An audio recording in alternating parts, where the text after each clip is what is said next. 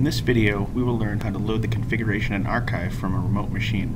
When doing this, some important things to know are the default path where the archives are stored, as well as what the configuration file is and what the data is, which is the IHC, it being the configuration file, and files with IHA extensions would be your archive files that contain your data or messages, depending if it's a system or user store. When you install Historian and start for the first time, it will take on the name of the machine at the time of install, so your configuration file will be named after the machine_config.ihc. Now that we know the parts that are involved, let's go through the steps to move a config over. First thing you need to do is go into Services and stop all the services related to Historian. This is going to involve the Historian Data Archiver service and any collectors that you might have running. Stopping collectors isn't required specifically, but if they run when you come back with the new config that you wanted to see data for, those collectors will show as running in that config, and that might not be something you want. So I always recommend just stop all the services that are running.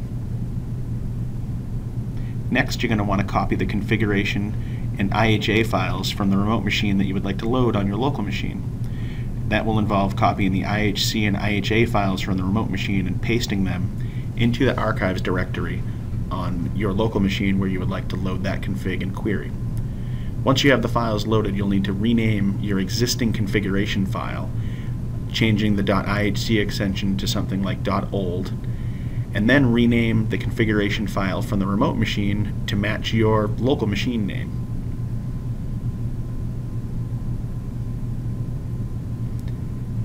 After you have those things renamed, just go back and restart your Data Archiver service, and that should load the configuration file, and you'll see the collectors that were last running on that machine. And you can go and search the tags and query data from that remote machine that loaded up in the archives that were in the archives directory. To summarize, in order to load a config and archives from a remote machine on your local box, simply stop your services, rename your current config to .old, rename the remote config to match your current machine, and restart your services.